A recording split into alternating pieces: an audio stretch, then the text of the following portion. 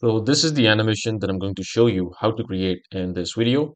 Now, as always, you can find these assets from the link in the description. So go ahead, download that, and you can follow along with this tutorial. Now, let's begin.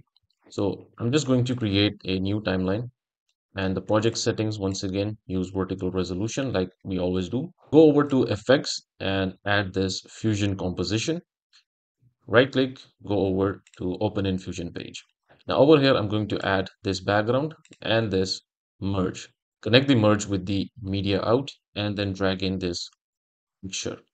Now this is the white texture. You can find this from the link in the description, but you can of course use any texture that you want. This texture that I'm using is white, so make sure you're using something similar like this.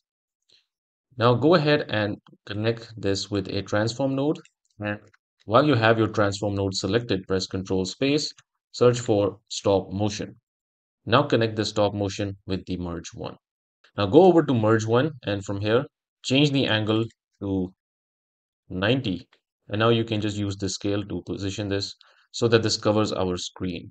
Now go over to transform and from here, right click on the center, click on or go over to modify with and then select shake and do the same thing for the angle as well. Modify with and then select shake. Now also change the edges to mirror.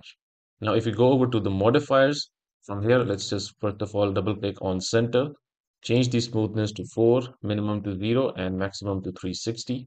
Now double click on the angle, change the smoothness to 4, maximum keep this at 0, minimum, sorry, keep that at 0 and maximum at 360. So if you play this right now, this is how it will look. Now go over to background and from here, let's just change this to slightly less dark, you can say, or you can also copy the color code from here as well. This is the color code that I'm using. Now go over to merge over here and from here change this to darken or you can change this to multiply. So I'm going to use multiply and if you play this, this is how it will look.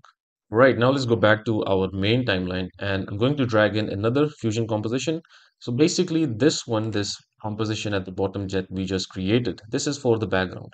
Now this one is where we will start animating. So open in Fusion page, add in a background, connect this with the media out, change the alpha to 0. And from here, select your background and click on this multi-merge. Now here we're going to add some assets. So first of all, let's add in this heart image and connect this with the multi-merge. And now I'm going to add in this multi-poly and also this background. Connect the multi-poly with the background and the background color, change that to white. Now go over to multi-poly and from here you can already see we have this polygon. So let's just go over here and create this sort of a shape. Of course, you can use any sort of shape that you want. I'm just quickly going to do this. Perfect. Now go over to the border width and change this to 0.01. Now, if you connect the background with the multi-merge, here you can see this is how it looks. But make sure you go over to the polygon once again and change the border style to, or first of all, unselect the solid and then change the border style to flat. All right, and now we're going to add in another polygon, and this time we're going to just create an arrow. So you can just randomly create this arrow. Perfect. And now let me just position this. So this looks fine. And now what we can do is just change the position for this. So what you can do is use the multi-merge and the background one over here. So make sure that you select this background, which is connected with the polygon. And then you can just change the X. So this will move out of the screen, but this will work when we start animating this. So you can just position this anywhere you want. All right. And now we're going to also add in this image of the refugees and connect this with the multi-merge. All right, and also make sure to add this background. So connect the image with the background and then the background with the multi-merge because we're going to use this red color for this. And of course, that's up to you. You can use any color. But since the heart is also red, so this matches with the theme of the video. And now let's position this. So go over to multi-merge and over here. Now this is the media 2, which is this one, the image that we just have over here. You can now move this right here, somewhere around here. And you will see later on why we need to change this or move this over here, because we're going to add this transform node now. So make sure you select your multi-merge and click on this transform. Make sure that this is selected. Now with this transform, we're going to go over at 0 frames, create a keyframe at center, and then go over at 50 frames, and then move this right here. And also this one, you can move this up.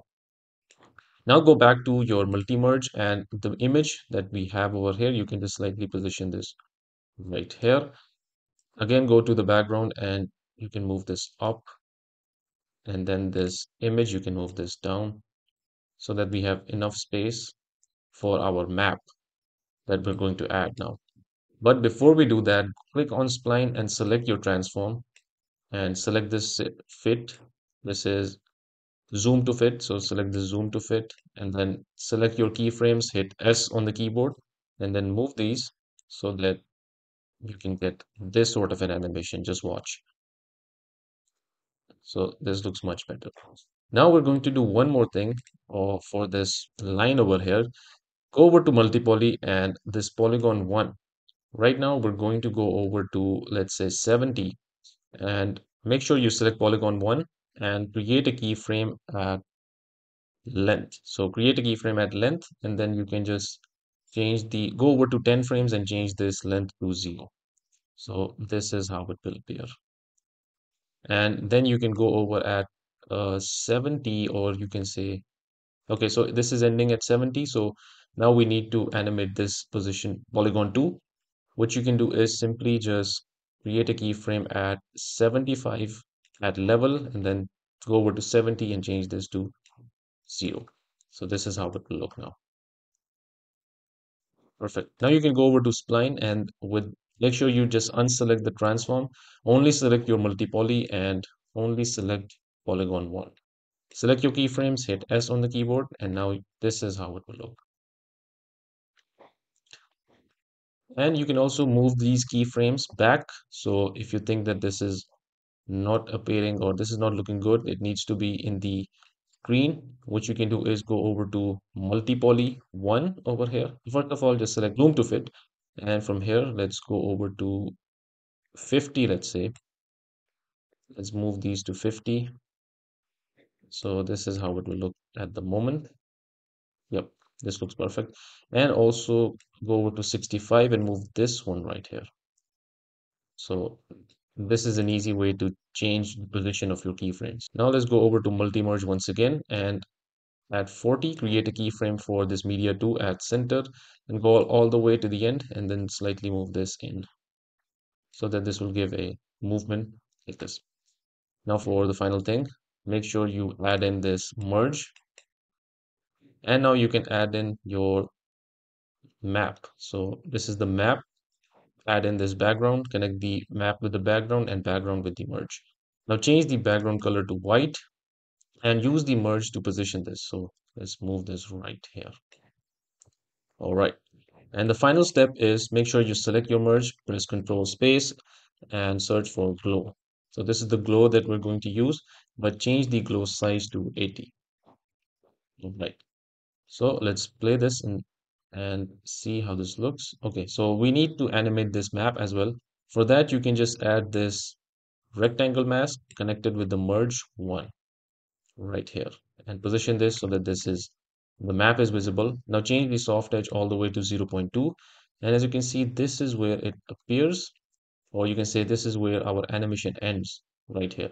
So you can create a keyframe at let's say let's say 80. Let's go over at 80, create a keyframe at center, and then let's go over at 60 and move this down. And this is how it will look. So this is our animation. Right now, let's go back to the main timeline and see how this looks. So here you go. So this was it for this video. I hope you will find this video useful, and I will see you in the next video.